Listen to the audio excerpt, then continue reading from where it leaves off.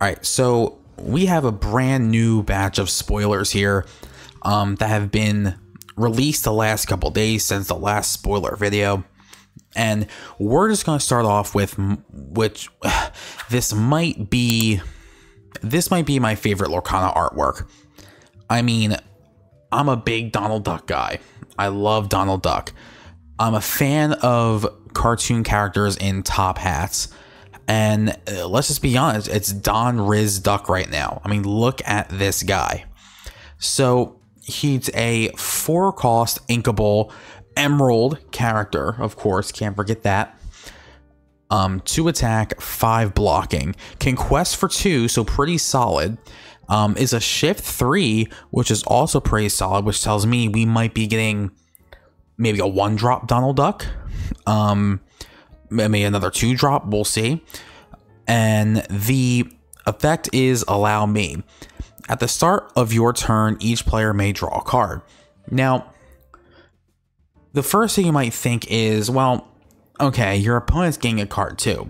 But, you know, Emerald has been really trying to get a lot of draw power. Now, think of this paired with the Secret Agent Daisy, right? Where the Daisy makes your opponent discard. And now think of it, each of you draw a card with Donald, and then Daisy makes your opponent discard a card. And if you have Prince John, you can draw another card. So, as people have been saying on Twitter, don't let this kind face deceive you, because it's not as kind as you might think. By itself, it's like, okay, your opponent's also getting a card, but you're questing for 2 lore. He has 5 blocking. So, and yes, he is a perfect gentleman. So I'm in love with this card, if for anything, the artwork. Love it. This one's actually interesting. Christopher Robin, an Amber character, 6 cost, is inkable, and 2 attacks, 6 blocking, so kind of big. Will always be together as the effect. Oh, can quest for 2 lore also. Whenever you ready this character, if you have 2 or more other characters in play, gain 2 lore. So this actually combos really well with the Amber like Rockstar Stitch deck, where you're playing a lot of low cost characters and you're drawing cards. So whenever you ready this character, if you have 2 or more other characters in play, gain 2 lore. So hopefully you put yourself in a position where you were able to play a bunch of small characters, and thanks to cards like Lamp, maybe playing them for free, and Stitch being able to draw, and then you can just gain 2 lore just like that with this guy. And he also quests for 2. So I actually think that this is a pretty good card for Amber. Not gonna lie, I actually kind of like this a lot. Plus, it's cool getting the Winnie the Pooh cards. Next, another Amber card, World's Greatest Criminal Mind. It's a song, 3 cost, inkable. Banish chosen character with 5 or more. So this is a good piece of removal for Amber. So it's almost like the opposite of Befuddle. So like you would use Befuddle in the early game. Sure, it only bounces back to hand, but similar sort of thing. It removes it from the board. This takes out really any of your opponent's big characters as long as they don't have wards. So this still doesn't affect Cusco, it doesn't affect Cogsworth, but I mean it's a good piece of removal that I think Amber really needs. So I like this. Plus it's a song, plus it's inkable, and it only costs 3.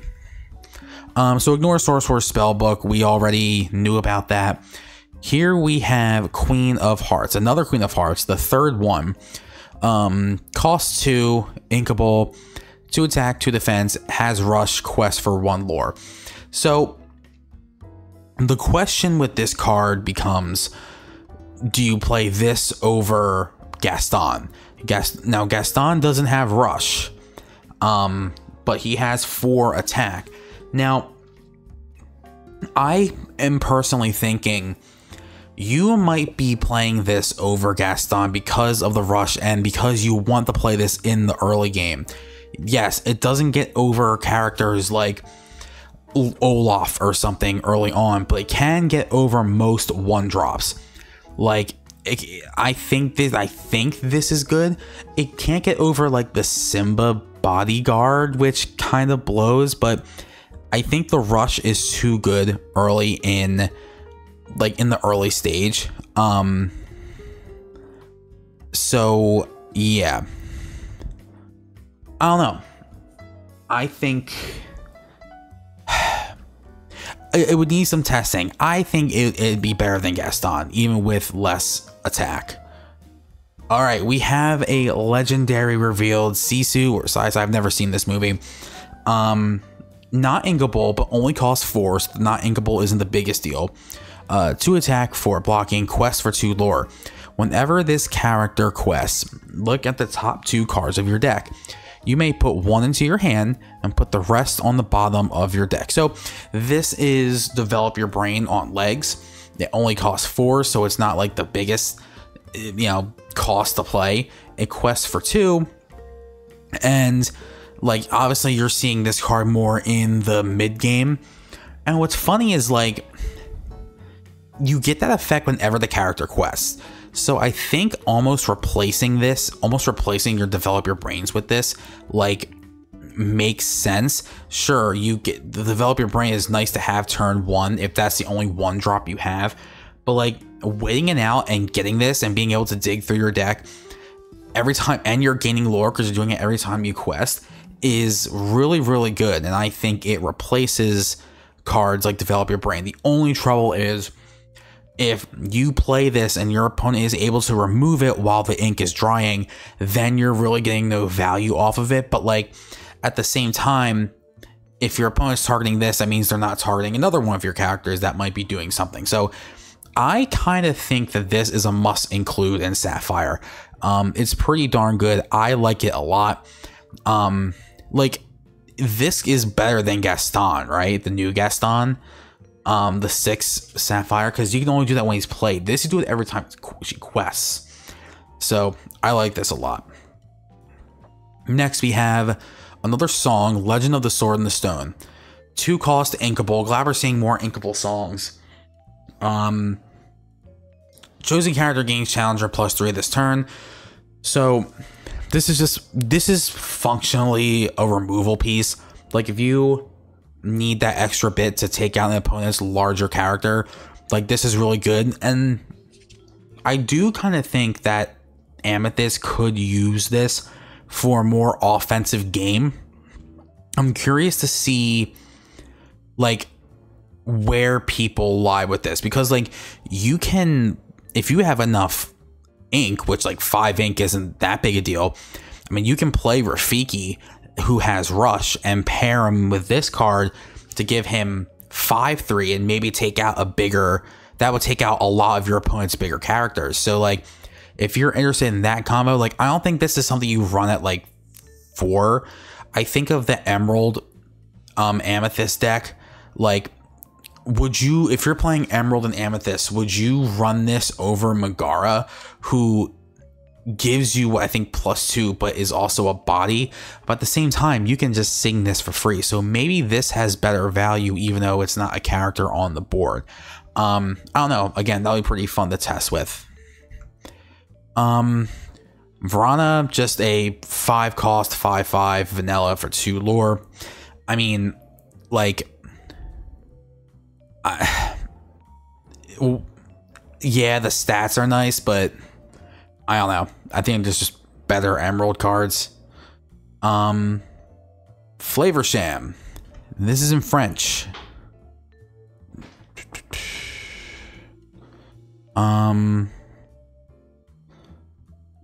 So I'll have to look for the translation. Another Cheshire Cat. The art's really cool on this. 2 cost, inkable, 3/2, 1 lore, vanilla, solid. Not a bad 2-drop, just has more attack, but like I would still probably go with Flynn Rider because of the effect. And this is, man, I like had to do a double take when I saw this art. Oh my gosh. Yzma, 3 cost, gains 1 lore. Again, you're playing it just kind of for its attack and defense stats. It's just a vanilla. Not sure how much play it's actually going to see. Fidget. And this just means that it's evasive. So Ruby gets another evasive card, which actually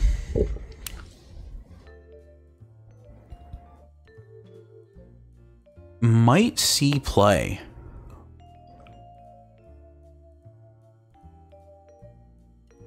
I mean, like more and more of the Ruby Amethyst decks are playing these evasive characters.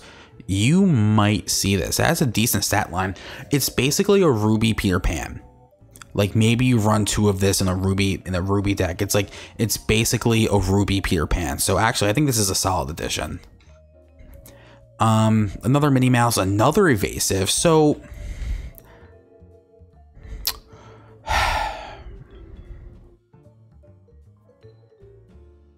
doesn't have the same offense.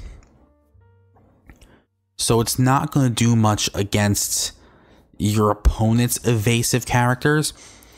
And your opponent's evasive characters, well, this one only has 2 blocking. Oh man, I don't know. Like it gains 2 lore for only 3. And it's inkable.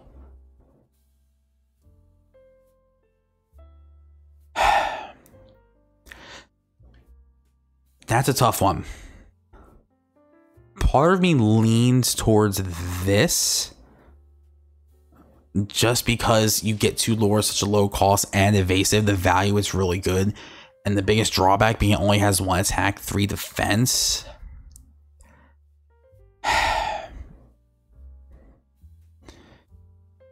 Like if you're trying to be more aggressive in terms of getting a lot of lore, obviously you play this. But if you want to have a bigger evasive body on the board, you would play this. So maybe you play both. I mean, you could just play both, honestly, if you really want to. And was that everything? Yeah, so that's kind of the last of the spoilers. Obviously my favorite one is this. I mean, that's just beautiful. What can I say? But all right.